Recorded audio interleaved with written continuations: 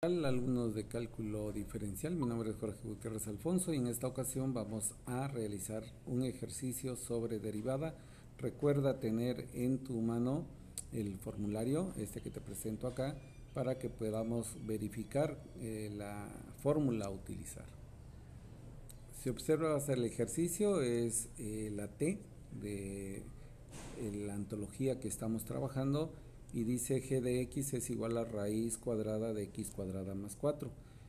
Vamos a utilizar la fórmula número 11 y que es la derivada de una variable a la m. Entonces esa fórmula vamos a utilizar y para ello vamos a hacer un truquito que ya vimos en clases y donde dice que va a ser esto va a ser igual a x cuadrada más 4 a la 1 medio.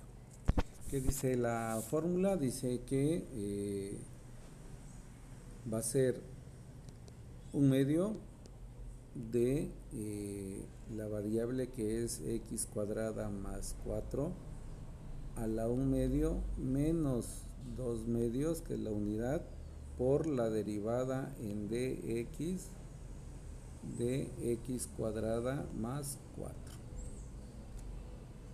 Entonces me va a quedar g de x, esto es igual a 1 medio de x cuadrada más 4 a la menos 1 medio, que vamos a multiplicar.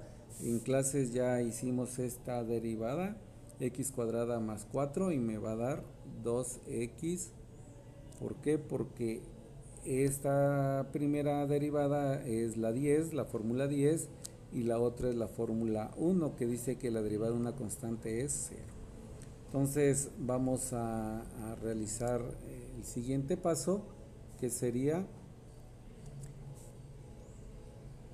entonces tenemos nuestro resultado, este 2 con este 2 me va a dar la unidad, entonces por lo tanto me va a quedar x sobre x cuadrada más 4.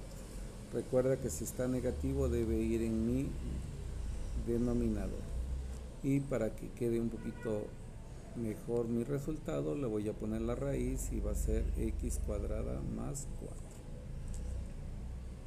Recuerda, mi nombre es Jorge Gutiérrez Alfonso y estoy para servirte.